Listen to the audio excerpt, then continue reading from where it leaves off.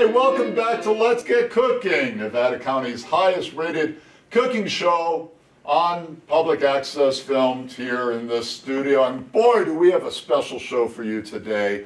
I'll introduce you to our guest chef momentarily. But before I do, I want to get one thing out in the open. You may notice there's a disparity in height between myself and the guest chef. And we spoke earlier about this. We did. We did. And, you know, jokes about people's physical appearance, they're the lowest hanging fruit type of joke. It's cheap humor. And I'm not going to go down that path. You were pretty clear about it. You were adamant. In fact, I'd say you were even short with me when I brought it up. So let's meet our guest chef today, Sue Sheinkopf. A nice round of applause for Susan. Susan, you're moving up in the world. Hello there. In the world. We have never met before today, have we? That is absolutely a lie. That's a lie. That's a lie. Sue and I have known each other, we were trying to figure out, 26 years 26 maybe? years or so, Yeah. yep. And it was still this height the whole time. Yeah, she's grown on me, but again, I'm not doing those horrible jokes. And you may notice today I felt casual enough to wear a softball jersey. Sue and I played together on Team Etc. back in the Bay Area in San Team Francisco. Etc. right there. Here, ETC. And as a special treat for you and also to really drive our sound woman bananas, we're going to do the cheer. You ready? You want to do an old ETC cheer? Wow, Remember how to do it? I think so. Okay, let's try it. I remember how to do it. All right. ETC. And now that we have that out of the way, Sue, what are you making for us today? So I'm making pad thai for you today. Pad thai? Pad thai. Oh, pad thai. Oh, that makes so much more sense. I couldn't figure out why you were excited about bad. This is going to be good Thai food called pad thai. Pad thai. I love pad thai. The iconic, well-known, popular dish from Thailand. Oh, wonderful. Which is actually a really interesting history. It's not a historic old recipe. It was created in the 1930s just for tourism. They kind of wanted to boost their nationalism, and they thought if they had a dish that would bring people in, it would be awesome, and so they created pad thai, which just means Thai stir fry. I'm not trying to be funny here. This is, as you can probably gather, I'm not trying to be funny, but this is in Thailand in the 30s. Isn't that a long way for an American tourist to go for takeout food? I mean, that's true. That's true. Probably be cold. Maybe they weren't thinking about just the Americans or other people, other tourists in the world, right? They're only thinking about the Americans. But it is interesting that this has become one of their most well-known dishes, and everybody seems to love it. It's always kind of a mystery, so it's a great dish to kind of break down and show you and make it more approachable to make it home. Now, as you can see the table here, there's a lot of ingredients, which Sue will take us through. How did you learn to whip up pad thai? So I love to cook, as you might remember, and I've always had cooking in my life in different ways forever. And I also love to travel, and I try to go new places all the time, to countries and other places all over the world. And when I do, I take cooking classes. And last year, I had a fantastic solo trip to Southeast Asia. And I went to 4 countries, and I took cooking classes in all the countries. I went to Thailand, Laos, Cambodia, and Vietnam. And I took an amazing class with a wonderful teacher, Grandma's Cooking School. Her name was Rachel. I took a class with her in Chiang Mai, and she taught us pad thai. And so I came home and started practicing, and this was right before lockdown. And so once lockdown came, I was kind of practicing even more because everyone was cooking. And from that, I started doing virtual cooking classes. And so I've been doing those since last May for different groups of people. And my goal through all of these dishes is to inspire curious cooks to explore new flavors and travel the world through the kitchen. Oh. And so I'm hoping that this dish will do that for you. Wonderful. Yeah. And I can vouch, I've known Susan for quite a while, as I said, and I can vouch she's a tremendous cook. And we'll put up all the contact info if you're interested in connecting with Sue after this. Yeah. Well, let's get started. Let's see what we have here. So the first thing we're going to do is just going to kind of go through the ingredients. There are quite a few, but you know, once you have them all together, it's easy to put this together in the wok or a skillet. And so once you have kind of all your ingredients together, have you ever heard of the term mise en place? Oh, mise en place.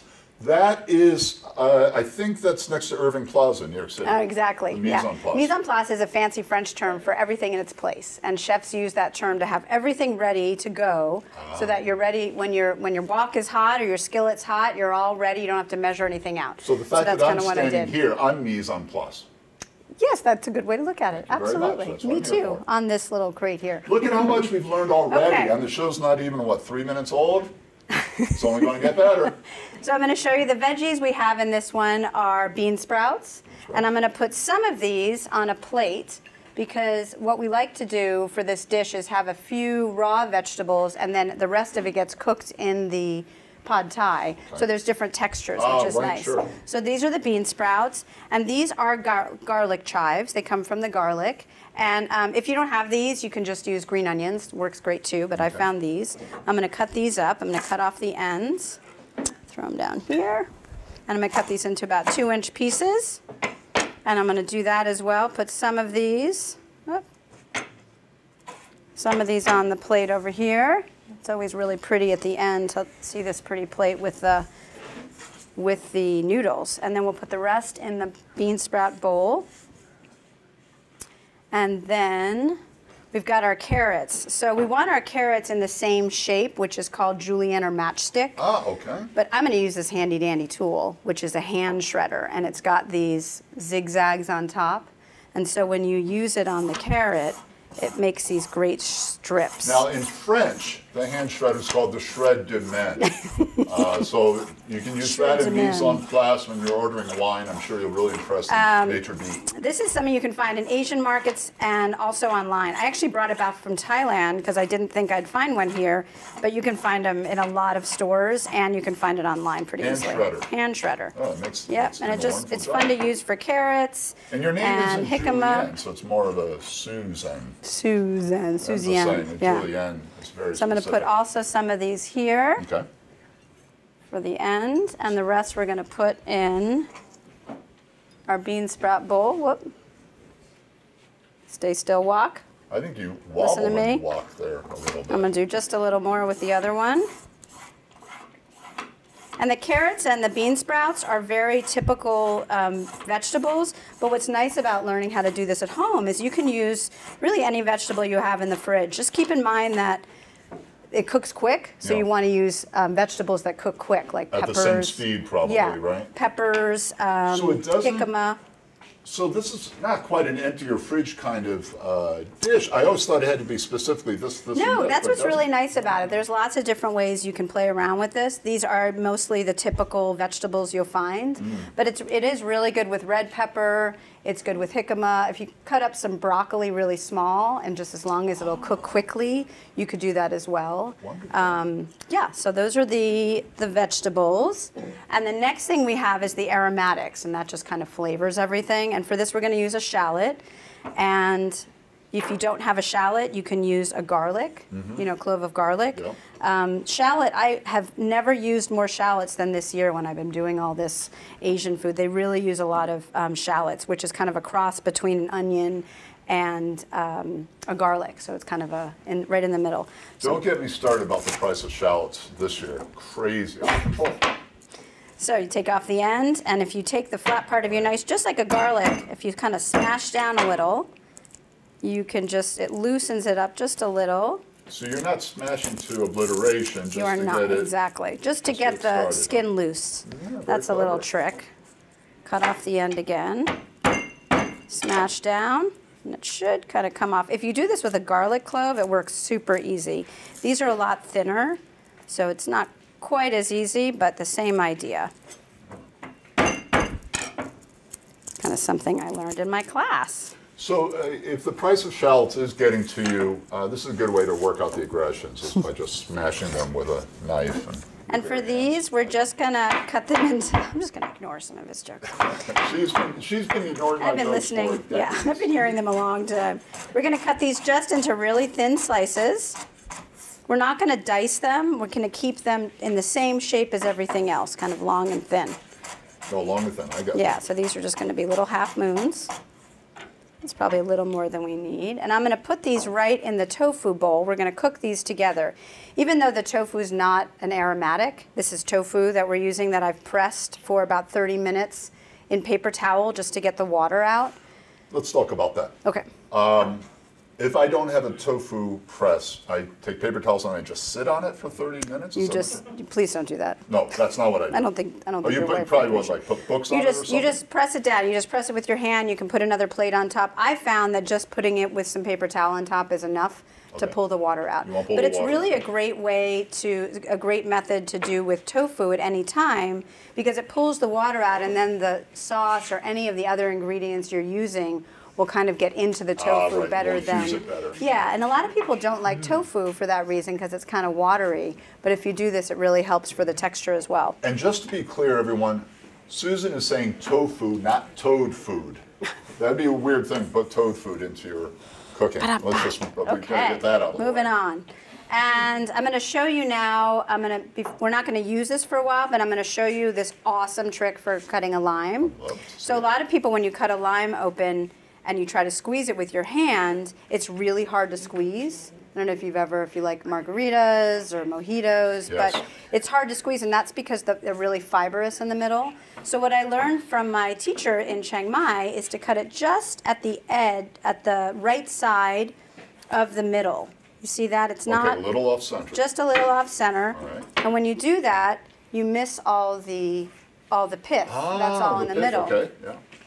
And then you put it on its flat on its side, and you do it once again, just a little off center, and you have one more piece that doesn't have any pith, and it's all left here, and you just angle your knife, and then you have 3 beautiful pieces of lime. And that's a great trick for making drinks, for making pad thai. Anytime you want a small piece of lime that you just want to squeeze, this is a game changer. Do you mind if I jump in just for a second? I don't think they're teaching you that on Nevada County now, or the musicians, only on this show here. Not that we're competitive here in Nevada County. It's a pretty special trick. Just wanted, that's pretty awesome. Can we get a round of applause? Isn't that awesome? Pretty awesome. That was a free trick, too. That was a free trick, a freebie. It didn't cost a thing. Okay, so the next thing we're going to do is put our sauce together, which is really the essence of the pad thai. The Thai food often brings in sweet, sour, spicy, and What's the last one? Sweet, sour, spicy. And sweet, sour, spicy. Oh my God, I totally forgot. Sweet, sour, spicy. Sweet, salty. Salty. Thank you very much, sir. That's what Wanted to make sure you felt yeah, no, needed in this. I see what you did there. So it's a sweet, sour, and I got a little bit of carrot in here. I'm going to pull that out.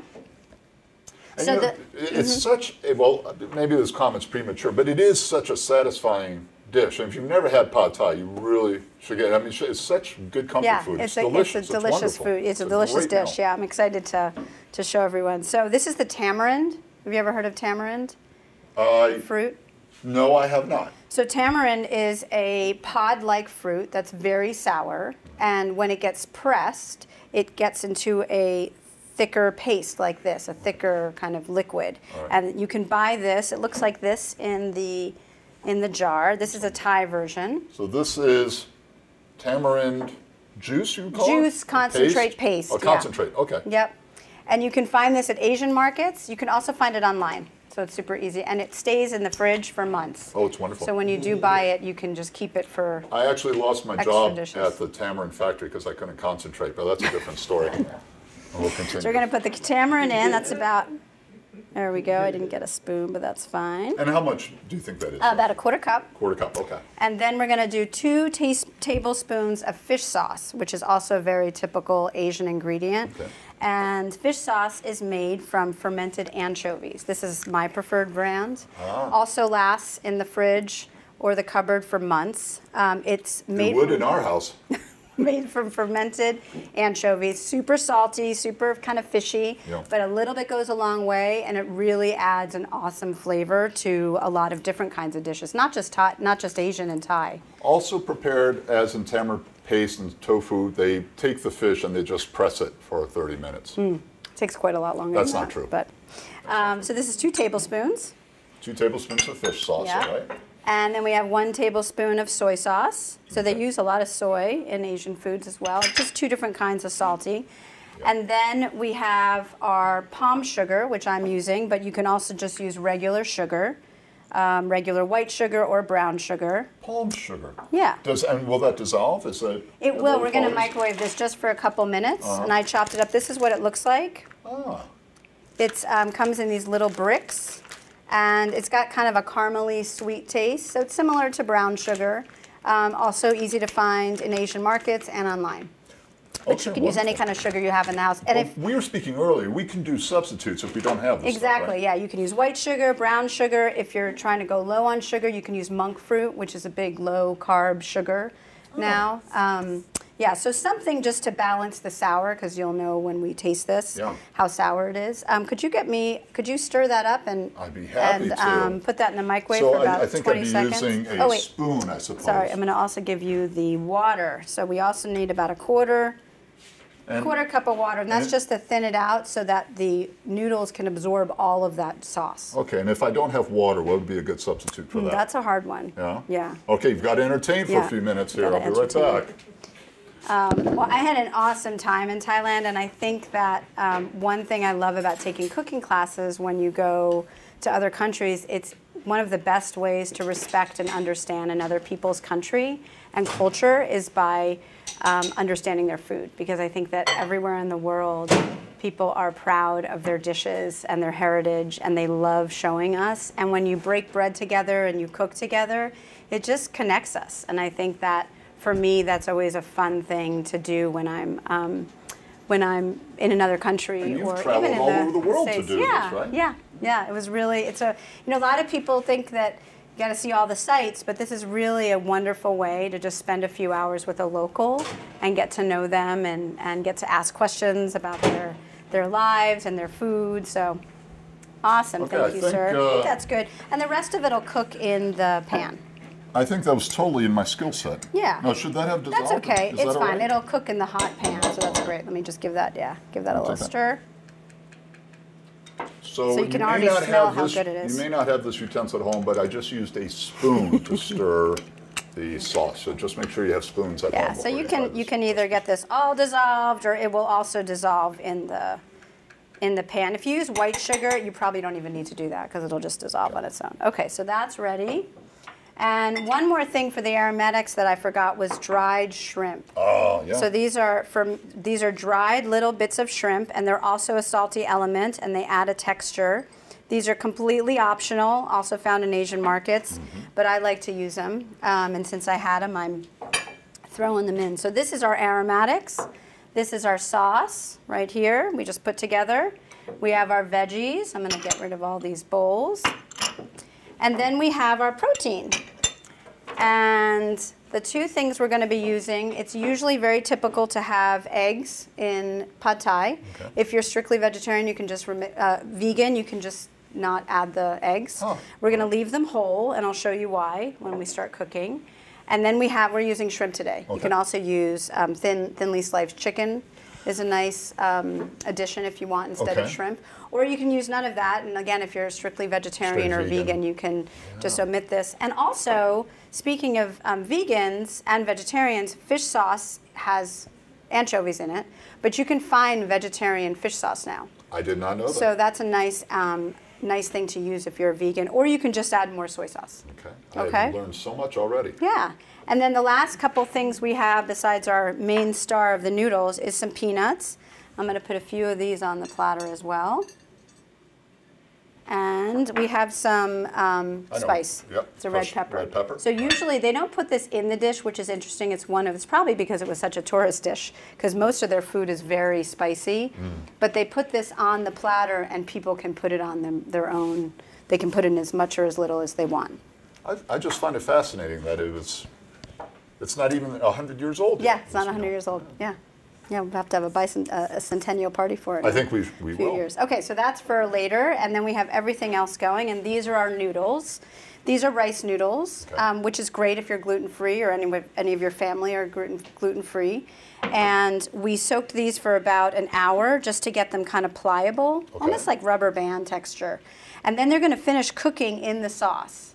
and then the dish is done. Now this is not optional. You have to have rice noodles. Right? You do need to have rice noodles. You could use regular pasta if you really didn't have anything and you had everything else. But what's nice about these is they come in all different sizes, and you can really use whatever size you like. But these are the wide ones that I like to use. Rubber bands are not a substitute. Rubber bands are not a substitute, especially the blue ones. Oh, don't use the blue ones. Oh, my Lord. Don't get me started on that. So we are ready to roll. Okay? Let's see. We're going to put this bad boy on. It looks like you're ready to walk and roll. So one thing as we let this heat up, I'm going to try and keep my hand on this.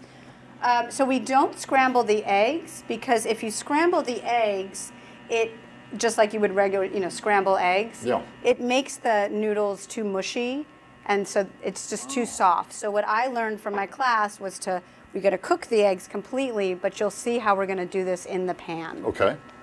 And the noodles will finish cooking, as I said, in the sauce, and they should be completely cooked. We don't want them al dente like in pasta dishes. So we're going beyond al dente to... Just perfectly soft, yep.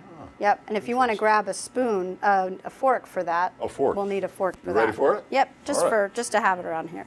So we're getting this nice and hot. So like I said, we have everything ready. Everything's in its place. I'm going to put these in the order that I'm going to use them, which I always think is helpful. We have the aromatics, and then we're going to put the shrimp in, and then we're going to put the eggs in, and then the sauce and the noodles, and then the vegetables, and the peanuts are last. Okay. And this is my wok. It's a cast iron wok, but if you didn't have a wok, you could just use a large skillet. A non-stick's a little easier for this, but anything that's large so you can push stuff to the side. Why do you think so many songs have been written about that versus the skillet? Do you know any songs I about know the hundreds. Really?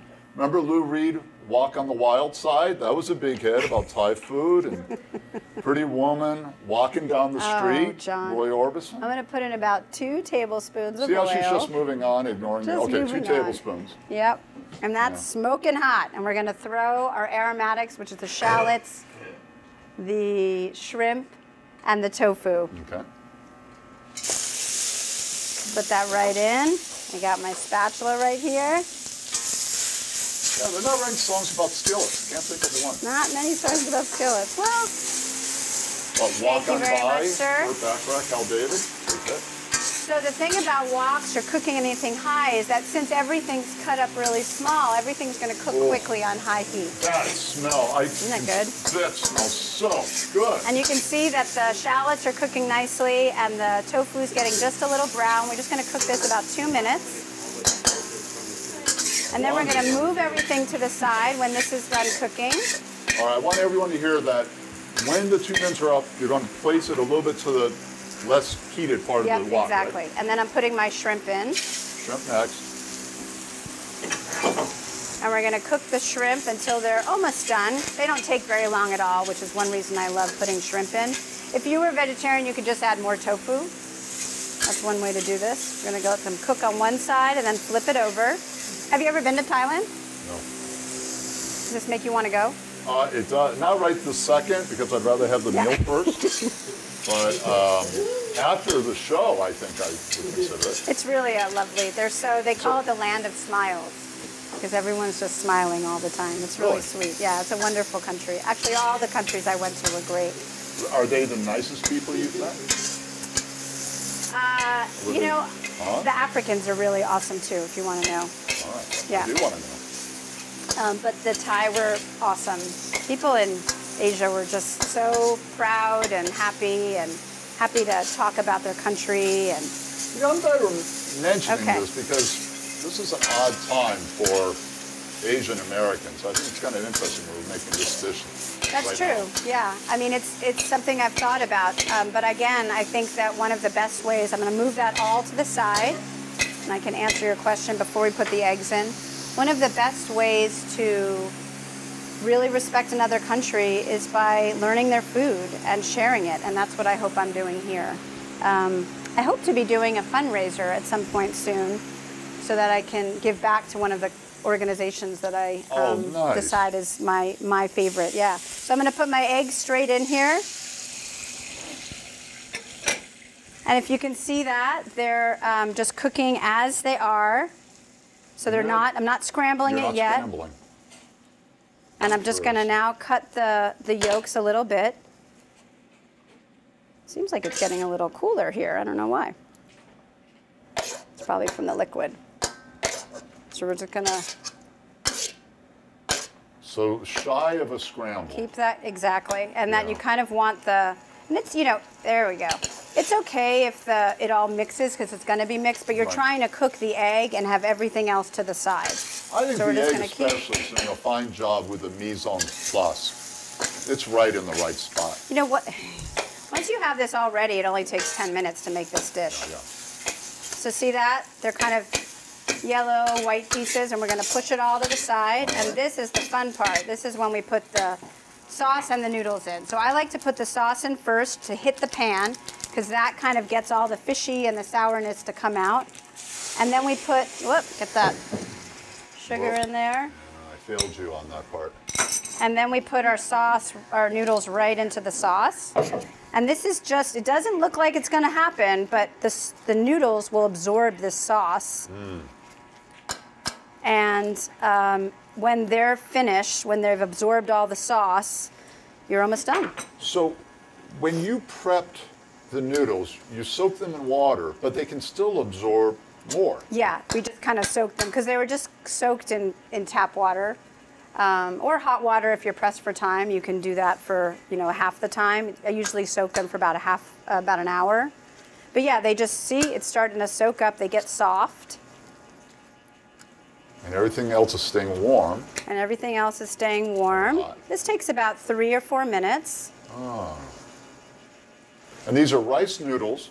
These are rice noodles, so they're gluten-free. It would be interesting, I don't know the answer to this, it would be interesting to see where our nearest Asian market is. I wonder if it's in Sacramento. It's in Roseville. Is it Roseville? Mm-hmm. And it's a good one, actually. All right, these are almost done. I can kind of tell by how much sauce is being mixed in. And let's give it a little taste because we don't want these to be undercooked, which is always a little hard to pull one of these out.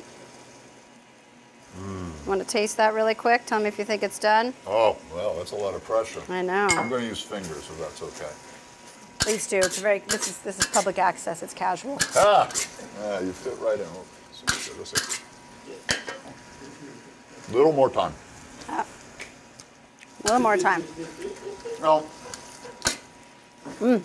growing up Already in Rhode tastes Island, good. I had a friend named Al Dante, lived in Providence. Good guy, big guy. Is he a pasta maker? He owes me money. No, he didn't go into the culinary arts, strangely. He's more of an enforcer, as it were. Albert Dante, we never called him Al. Give these another taste. Always the hardest part is pulling one out. There you go. All right, you're testing again. No one will ever know the difference. No one will Just ever. throw it No one back in the pan. That's right. No one ever sees what you do. I think that's going to be good. This is almost done. So I'm going to mix all this together. And we're going to then throw our veggies in. Done? Oh. Yeah, I think it's just about there. And then we're going to throw this pile of veggies in, the carrots, most of these bean sprouts, and the garlic chives. These are just beautiful colors.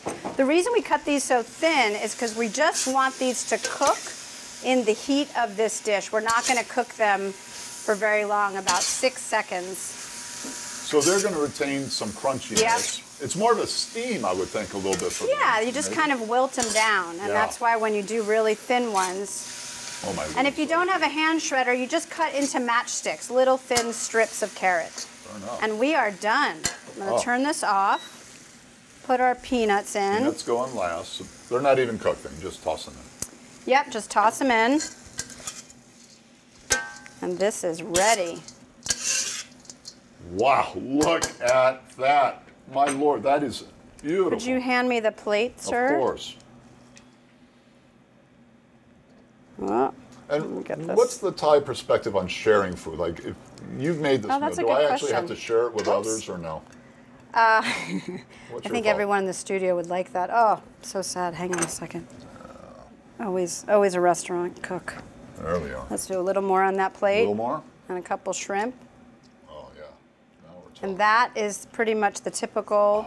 Oh, there we go. Hang on, one more shrimp. That's typical way that it's served Look at that. Are we getting that? in a restaurant. Look how beautiful that is, ladies and gentlemen. All right, now what are your recommendations? Squeeze it with lime? Yes, have to squeeze it with lime. All right. That's Oh, also God, you can just super smell the important. peanuts Yeah, coming and right that off of it. extra brightness of the sour lime is key. And then, you know, you can mix some of those veggies in as much as you want. There's a little spice over there. Oh. You know, I noticed there's no You just pith kind of in move that it lime. from the fork. I'm going to Okay, get another fork. I'm going to do this Sans hot pepper right now. Oh, do I love pot. And you know, I don't know if it makes me terribly obvious, but when I do go to Thai food, this is almost always what I get. I'm sure there's so much Thai food I'm missing out on, but I just love pad Thai And I hope so that much. this exceeds your expectations. Oh.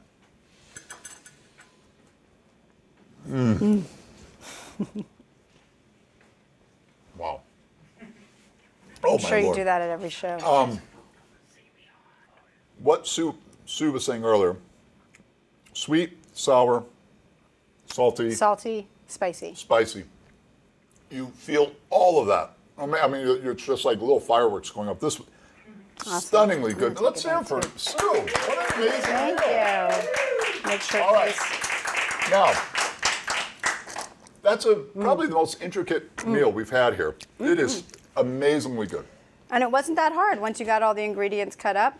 Well, I think Just it was make sure pretty easy for everything in me, all place. in all. Yeah, Yeah. that's what I love about the show. You get credit. I don't have to really do anything. But let's say, Sue, let's go over how I can learn more from you. So can you do Awesome. a little promo here? Yeah, so you can go to my website, which is SueCooks.com. Let's put that on the screen. There will be, I do virtual cooking classes, and you can also follow me on Instagram at SueCooks123. And I'm also on Facebook, and it's Sue Cooks business page. And the classes are really fun. I send the ingredient list out beforehand. We all do a cook along, and you can ask questions during the class. And you get to connect with people from all over the world, all over the country, just in your town. It's a super fun way to cook. And you get to learn how to cook in your kitchen with your own tools, which is super fun. And if you ever want to do a private party for your family and they're all over the country, or a corporate team building activity, the cooking classes are a great way to do that, and I can tailor the classes to whatever your needs are. Wonderful. Boy, Sue, thank you so much for Thank gracing you. This was us and awesome. It visiting. was so fun to hang out with you too in this studio. It wasn't fun. Yeah. You know what? An amazing meal. She has been my friend for, I think, 25 years, which show that she has very low standards for friendship, maybe more. Again, let's have a round of applause. What an amazing Thank you. show. This was super fun. Thank you. Thank you so much, Sue. I think that's it. We'll see you next time on Let's Get Cooking. Our mystery chef, I won't tell you till another month has passed by, but gosh, what an amazing meal. Thank Sue, you. thank you again. Thank you so much. All right, See you see again. you soon. Take care. Happy cooking. See you in the kitchen.